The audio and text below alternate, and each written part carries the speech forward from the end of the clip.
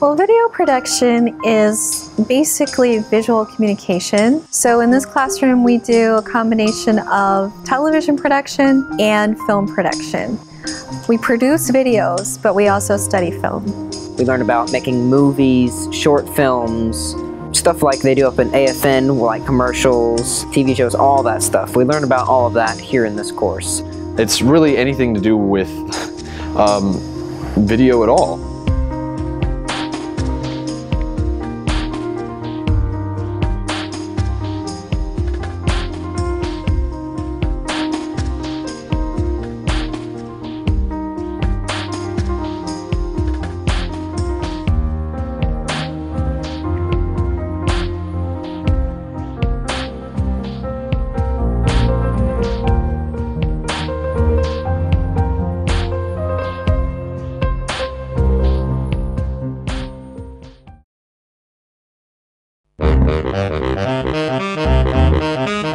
This is my second year here at Naples High School, and this is the first school where I've actually had the privilege of teaching video communications.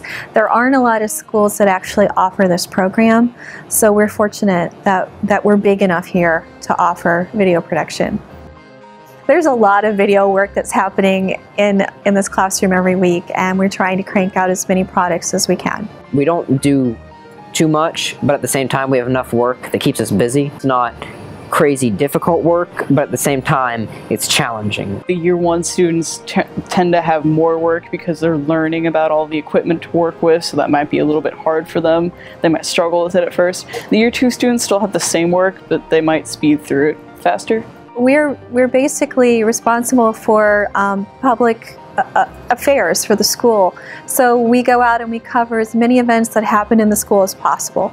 So for example, there are many sports that take place all year long, and we try to cover every home sport. And sometimes that means I have students in 4 different locations. So it can be spread a little thin on some days, and certainly our weekends are really busy. When there's a big project, you could end up spending a lot of days after school working on it. Sometimes there's a nice lull where we're just kind of learning about skills and the technical parts that we kind of get a little bit of a break.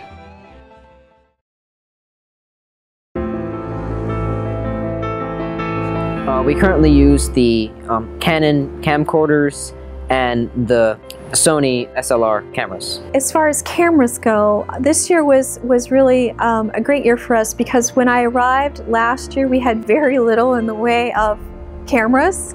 Had 2 JVC digital camcorders, and then we also had a bunch of camcorders that required tape. Recording over tape would sometimes be an issue. Sometimes you wouldn't know if tape had been used yet or not, and then getting that footage onto the computer could always be a bit challenging, but now that it's all digital, we can just plug it right in. We have standard tripod. We have a nice green screen set with backdrops and professional lighting, so it's very nice. Before we had lights that were not stationary, so you could move them around. We had like a deployable green screen that had a lot of wrinkles and was not very user-friendly. It caused a lot of problems. And just substandard equipment, it wasn't really all that great. The software that DOTS provides for us is the Premiere is part of the Adobe package, the Adobe Suite as they call it, and it's a family of programs that were all produced by Adobe, and they work in conjunction with each other. So we use Premiere Pro, which is where you edit your film. So it's like the post-production. I specialize in using After Effects from the Adobe CS6 suite. With After Effects, I can do tons of things between advanced color keying with different color lights all in the same color heats, all within the same video. I can do text effects. I've done a video with lightsabers before. There's an endless amount of things you can do with After Effects. And there's another part of it that's for sound. So we use those 3 components quite a bit. On the Macs though, sometimes the students like to use iMovie because it's quick and easy, and they can crank something out really quick in a crunch. I don't like iMovie because you can't store it anywhere but on the hard drive of that particular computer. I don't like the fact that you can't save that file to our remote storage device. So I think it's very limiting that way. And then a student would always have to use the same computer to open their project. And Final Cut is also something that Dodds has licenses for. It's not loaded on our machines yet, but that is definitely something that we do need to acquire.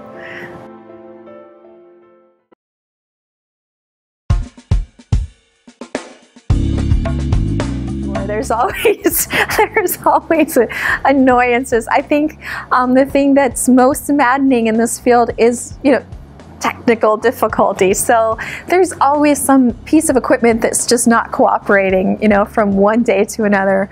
It's always the technical things. So the best laid plans can fall apart at the last second when a piece of equipment doesn't work or the power goes out.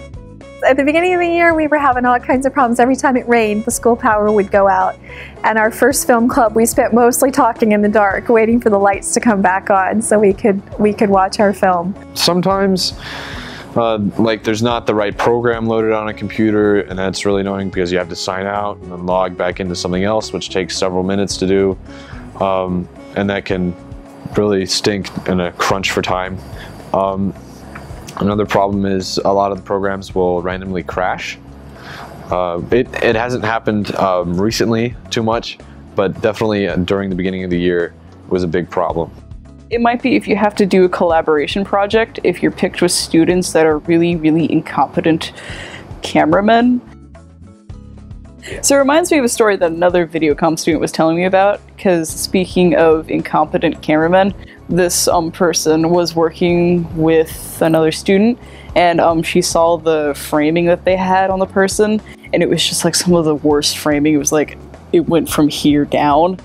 And so she said when he wasn't looking, she turned the camera and moved it upward while I wasn't looking, so she got the perfect framing. But just, I want to work with competent people, so it's kind of hard because you think, God, these are just such basic concepts. I would have to say, whenever I get a big project and I'm going on a major workload and I've got a deadline, it's not necessarily that it annoys me, but I sort of get on end because I'm trying to finish it as fast as I can, but I'm also a perfectionist, so it has to look nice. I'm trying to get all those videos out and trying to make sure that everything goes as smoothly as possible. And sometimes when things go wrong, it can, put people on edge. I will say that. So the amount of work that you're willing to put into it is really the amount of work that you're going to have to do. This industry in general is a very demanding industry. You're expected to produce a lot of product, and you're expected to do it on a short deadline. And so I try to do that in my class to give the kids a sense of what it's really going to be like to work in this industry. So you constantly have to be planning for the next product, right? You might be in the middle of editing one project, but it's time to start planning your next project because logistics are really important. There's a lot of planning up front that goes into any video that you produce.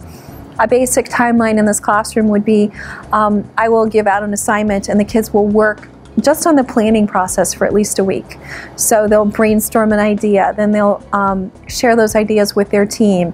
They'll isolate the best idea, and then once they do that, they still have to write a treatment, which is the plan for their project, and then they write a script and they draw a storyboard, and all of those elements have to be approved before they ever pick up a camera. So we have at least a week of planning, we have probably another week of shooting, and we have another week of editing. So it takes about 3 weeks to complete a project.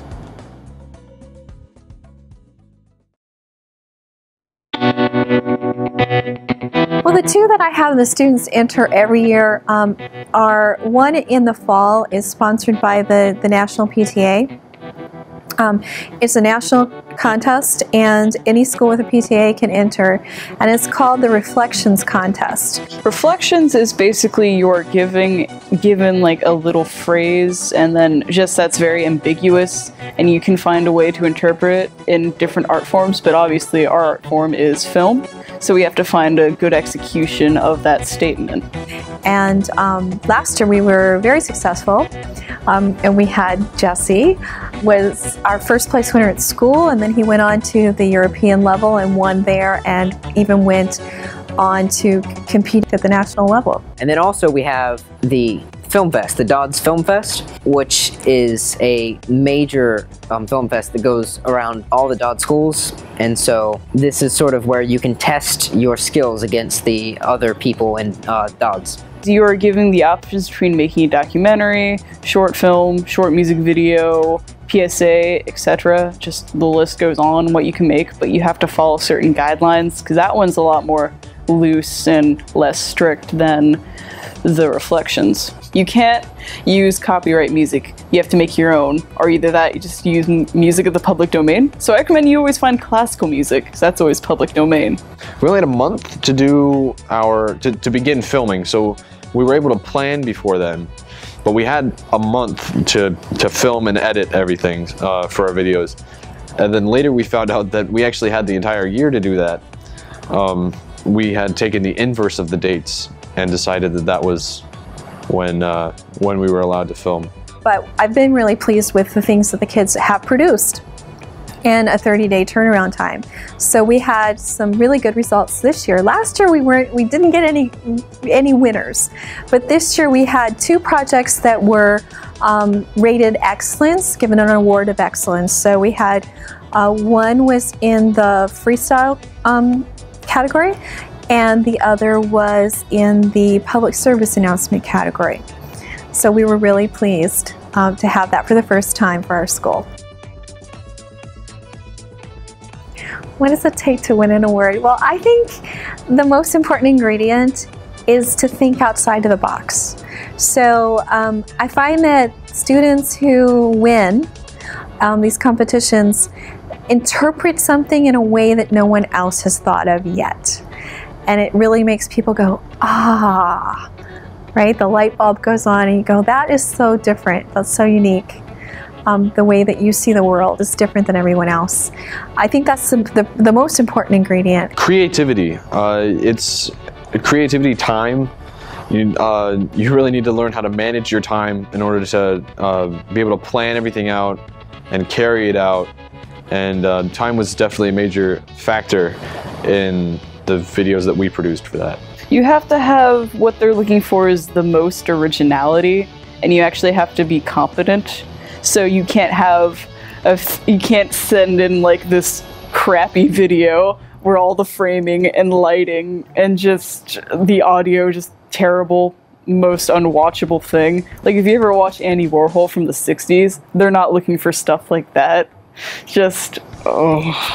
Like I've seen some pretty bad ones from the Dodds Film Fest page, and I'm just like, were these made by like middle schoolers?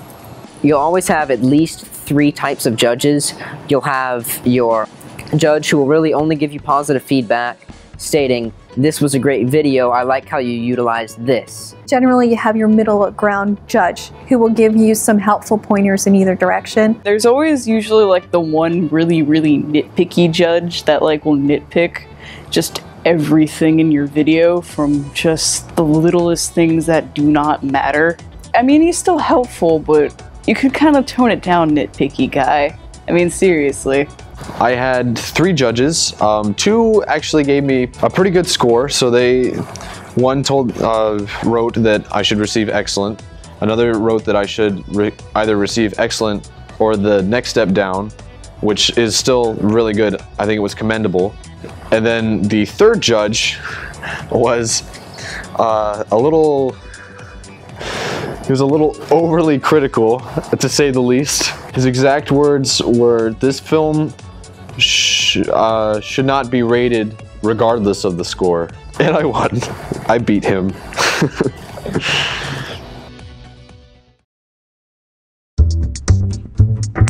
Video club, specifically video staff as we call it, is where we come in, we'll have people working on projects and finalizing projects, and we'll mainly be working on the morning announcements that we do that we play during seminar on the first or second B day of the week, depending on whether that's a Monday or a Tuesday. So they take all the news that we've shot over the week, the packages that are ready, we put it together, we write a script. One of the students is our talent, and that changes from week to week.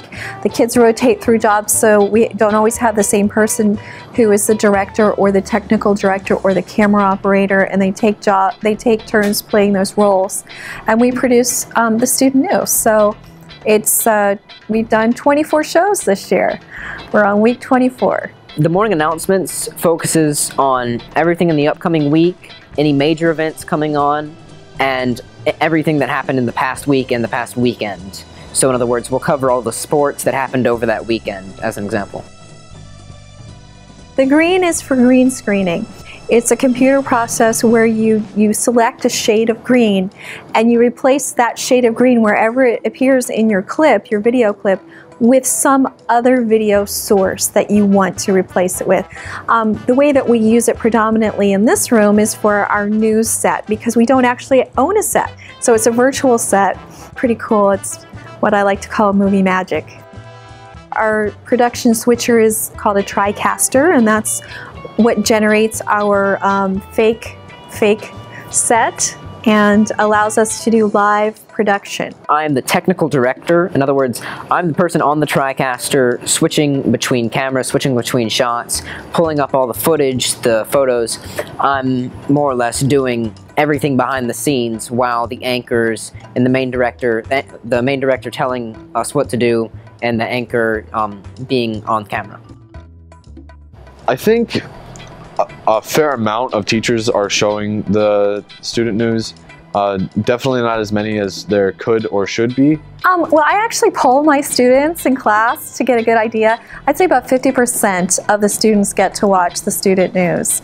So we definitely have 50% of the seminar classes are not tuning in on a regular basis to watch the news. I think maybe it's because they feel like what they're teaching is so important, they don't want to waste any time with like a 5-minute segment on the morning news, so they feel like they need to get to it precisely and just get started right away. I think it's fun for kids to have their own school show, to have their own news, and I think there are a lot of kids in the school that look forward to seeing it every week. I know that when we go out to shoot, kids ask if it's going to be for the news, and they're excited about knowing that their peers will get to watch them and that they're going to get some publicity, right? The film club, now this is very interesting. Film history is part of the curriculum, but unfortunately I can only fit in so many films per year. And so there was a few students who were really interested in getting together and watching a lot of these classic films that we just didn't have time to cover during class. So Jessie and Carolyn were the two leaders who really kind of took this as their baby and planned out our whole schedule for the year and really put a lot of thought into what we would be doing each month. So we've had a theme every month, which has been really fun, and we watch films that fit into that genre. They will play us some of the most amazing films of all time. I mean, films I've never heard of, yet once I watch them, they just go into my memory and they do not leave, because it's just some of the most amazing things I've ever seen. We usually try to go for films that are culturally important and films that no one else has seen. So like I did get kind of annoyed a bit when like some people were like, oh man, can we watch Forrest Gump?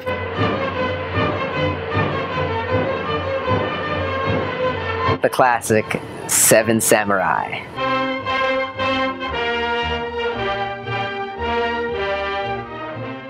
Duck Soup.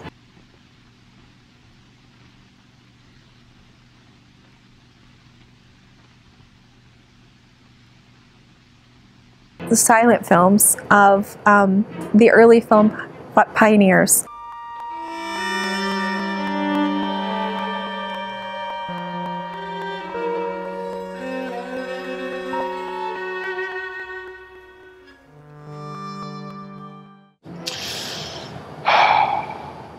I think I'd say Rebel Without a Cause was my favorite. You're tearing me apart! What? it's been an amazing thing that's gone on this year. It's been great, and I really love it, and I look forward to it all the time. I recently did a PSA where we had to try to sell the student yearbook.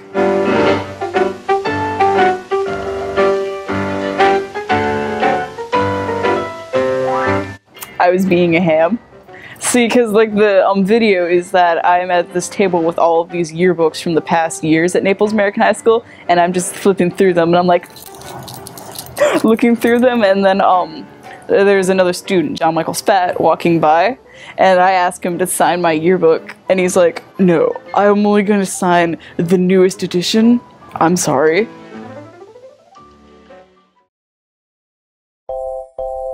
Stapled.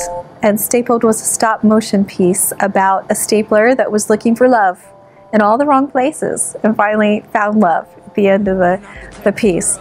My favorite part was actually when they incorporated humans in with the stop motion unanimated objects. So we had a stapler, we had some other desk items that they were using to move around, but then suddenly there was traffic flow in the hallway, and we had one of the other students, they put him on a dolly, and he just rolled through their scene, which was really, really funny to me that they were able to do that. My absolute favorite video from this year was Jesse Percival's film. It was a mock trailer called The Last Detention 8. The Last Detention 8. In frightening 3D. I was the voiceover and the first victim. No! You're all next! You're all next! Beware. I liked the detention monster. I thought that was pretty fun. That was a fun piece, very creative piece. Hide. My favorite part would probably have to be when you get that last final shot and then it goes to red and then the title pops up and you get that name, The Last Detention 8 in 3D, and it just gives this awe-inspiring effect, and you're just like, I wish that was a real movie. I enjoyed the cinematography, I enjoyed all the effects to it, I enjoyed the music, I enjoyed the script, and everything. It was perfectly done as a mock trailer, and it was just really clever, and I liked it.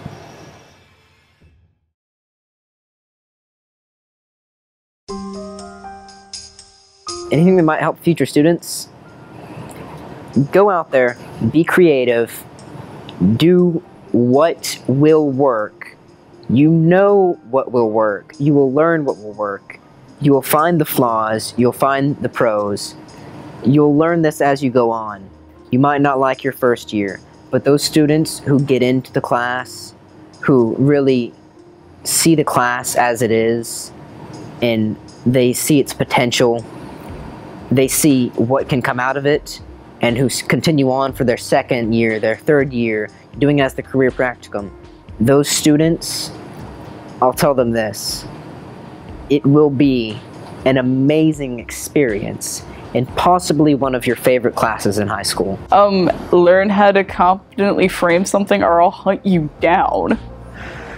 I'll hunt you down and tell you how to frame somebody when you're shooting a film. I always tell kids, especially in my Pathways to Career class, that it's important to like what you do, that you don't want to pick a career that you're not interested in, that you don't feel like you'll continue to grow in. I like coming to work every day because I get to be creative and I get to watch kids be creative. And that's what I really am amazed by.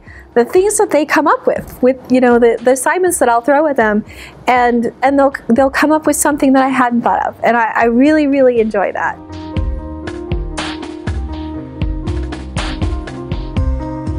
Miss Spat, I have to say, she's possibly the best teacher I've ever had. And this has possibly been my favorite class of all. I just gotta say thanks for being a great teacher, because part of the reason I have enjoyed video comm is because I've had it with a teacher that I've liked, or else this would have probably been a living hell. And I wouldn't have come back my second year, obviously. This is Spat as my mom, so I say this all the time, but I love you, Mom. And you're the best. I hope that this program continues to grow, and I hope that I maybe next year have a third-year student and some additional second-year students so that we can really build on what we've started.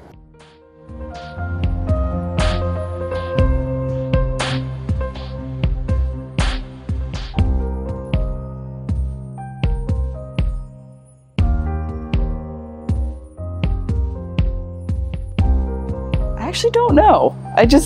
Maybe it's because they're kind of lazy, or either that they don't feel like it's very important. Yes, I'm looking at the doctor. Teachers are Do late. not put that on there.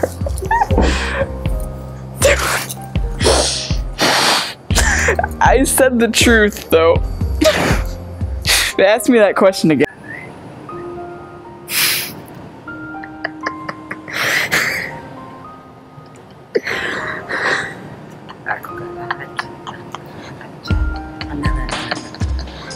We need the rock.